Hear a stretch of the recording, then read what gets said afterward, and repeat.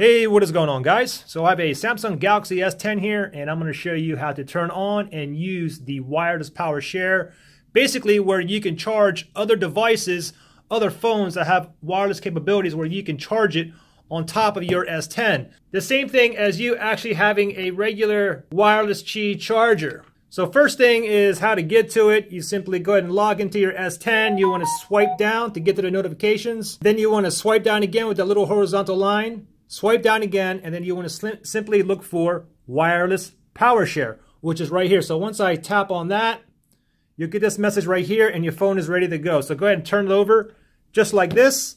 And let's grab some phones here. How about a iPhone 10 here? Simply just pop that on right there. Charges right away. And also, I can even turn it this way as well. And it is charging. You can see the lightning bolt right there. Let's grab another phone here. How about a Samsung Galaxy S8 here? Let's go ahead and pop that on there like that. No problem. You heard that. Let's try another phone. How about a Huawei Mate 20 Pro?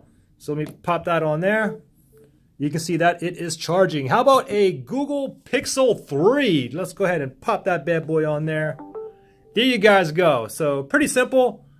I hope that helped you guys out. Guys, thanks for watching, and I'll see you on the next one.